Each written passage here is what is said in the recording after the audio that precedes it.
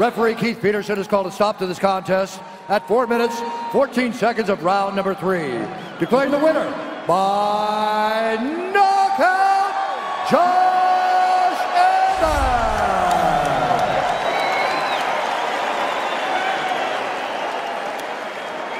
Emmett. Josh Emmett, welcome back.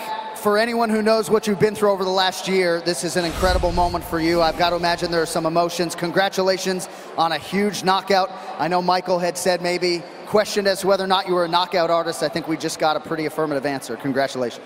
Thank you. No, it feels good to be back. Thank you, UFC. Thanks to all the fans in Philly. And what I was telling, DC and Cruz, I was just saying there when I was doing the interview, I was just listening to him backstage also, and he was saying he loves the wrestling. I was trying to feint to set up those big overhand rights, so I appreciate them commentating that in the back, man.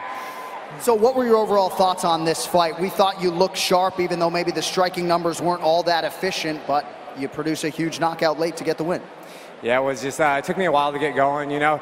Michael Johnson's a veteran. I couldn't be reckless in there, so I was just trying to pick my shots, and just like we said, best team in the world. I have Joey Rodriguez, Uriah Faber, Danny Castillo, you know, Chris Holdsworth, Felipe Fabio, and everyone at Team Alpha Male, best training partners on the planet.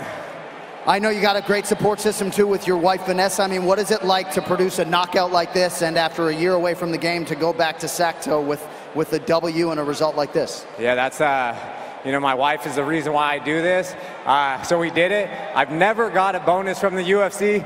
Dana, Sean, Mick, can I get one? Come on. I think you just made a strong case. Great to have you back. Congratulations.